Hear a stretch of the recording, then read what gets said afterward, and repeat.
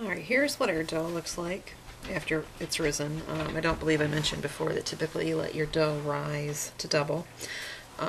There are different, again, there's several different recipes. I mean, hundreds of different recipes, probably thousands of different recipes on bread making. They all can produce an excellent product, or they can all produce a crummy product. It just depends on how you know to work the ingredients. A lot of recipes will require you to punch your dough down and re-knead. This one does not. You knead it once, then you pinch off your dough and make it the shapes of whatever you're after, and then you can let that rise. With bread, you typically will let it rise till it's double. When I make breadsticks or pretzels, it's not necessary that it rises until double. I can let it, it doesn't hurt it. It does change the pretzels. We go for a thinner pretzel because we want a crisper product. So those I typically do not let rise at all. Now, when you do your bread dough, or just your dough itself, you pinch. When you pull it apart, it affects the yeast. So try to always pinch it. Then you just shape your dough into, this will be a bread loaf. I do use lard for my pans, and then I'll set that in there and it'll rise to double, and I'll put it in the oven. Just a couple quick different shapes here. When you do your breadsticks, you just pinch off your piece. It looks like I just pulled it too. I got impatient. I have too much there, so I'll pinch off some more. And no, they're not, picture perfect, but that is exactly what we go for in that shape for a breadstick. Then after they're cooked, I'll show you what you do in the next process. So, all right, just real quick so I can show you the different techniques. When it comes to the pretzels, I just push it. Obviously, I'm going to do a bigger portion than this, but I don't want to take up a bunch of time with it. Push it so it's flat, and then I use a pizza cutter and just do that. And that's how I get my pretzel shapes. I'm going to turn the camera off now and do it on a larger pan, and I'll show the end product. When dough left that I wanted to just show the shape, well, for the big board for the pretzels, and also shaping. I'm going to do hamburger buns instead of rolls, but they technically the same thing as far as the hamburger buns can cross over for the dinner rolls.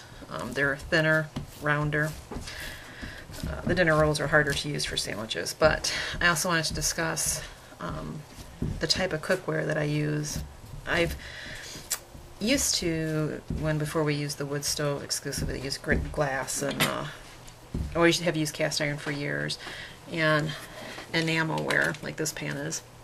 But since we have only used the cook stove anymore, I keep it down to cast iron and enamelware. I had a bad experience with glass. I know they say you can use glass in a wood oven, but my experience has been a negative on that.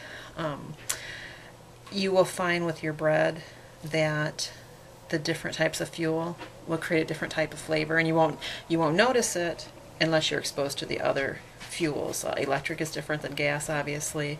It's the heat intensity is what I believe, and creating the way it cooks the product, which creates the flavor.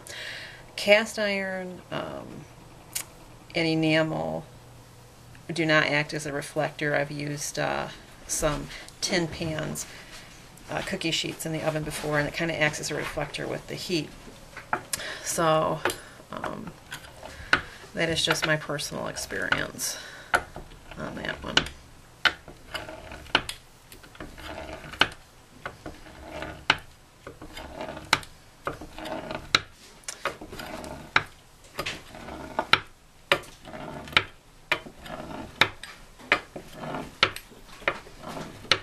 The pretzels, if you cut them thin like this, they're a crisper pretzel. And you can do the pretzel shapes and everything.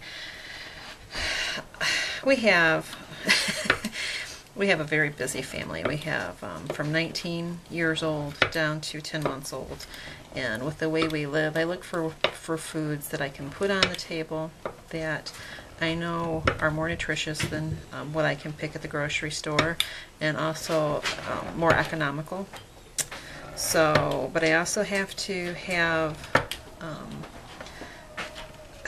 time, I guess, involved. If it's too time consuming for me, I'm not going to enjoy doing it. And if I don't enjoy doing it, that means that I'm not going to do it. I'm one of those type of people. If it's too complicated or too time consuming, I'll find another way.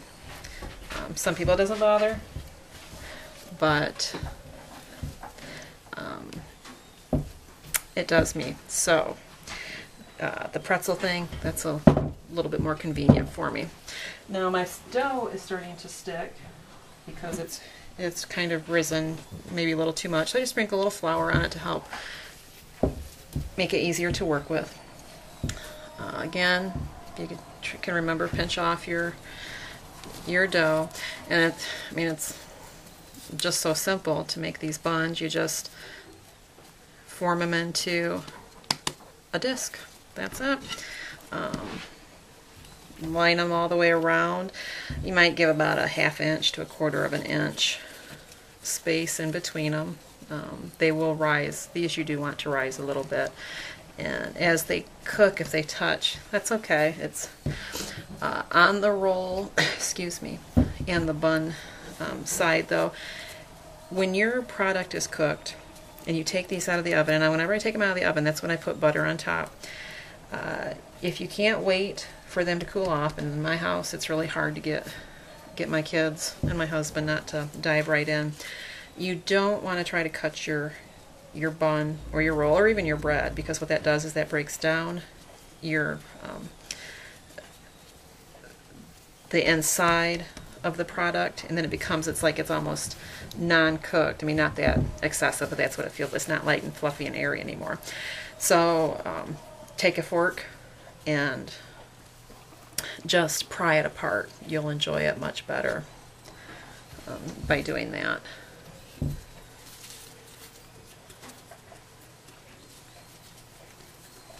You can cook, I mean, if you have cast iron, it doesn't matter what it is.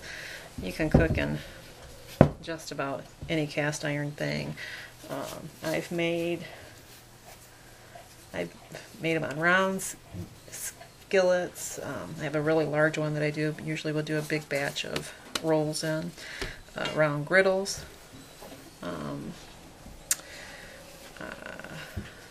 I've made bread in enamelware pie pans.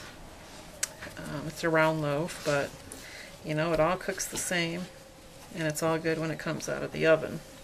So if you're doing a big batch, you don't think, well, I don't have enough bread pans or I don't have enough cookie sheets, just improvise.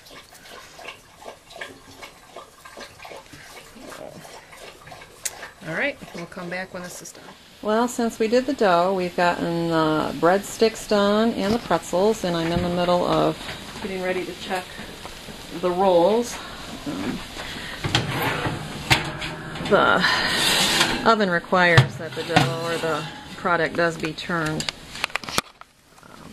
The side here next to the firebox obviously gets done first. You can see how close I've got the rack to the bottom of the oven. If the rack is up any higher, the top gets done before the bottom. So in that little air pocket there, it's probably about a 1/2 inch to 3/4 of an inch. It's just enough between the bottom of the oven that it cooks really even. You think, well, the bottom will get done too soon, but it doesn't. It's a pretty even cooking. The biggest problem is the side of the firebox.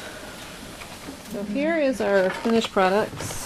Our bread was the last thing that we pulled out of the oven.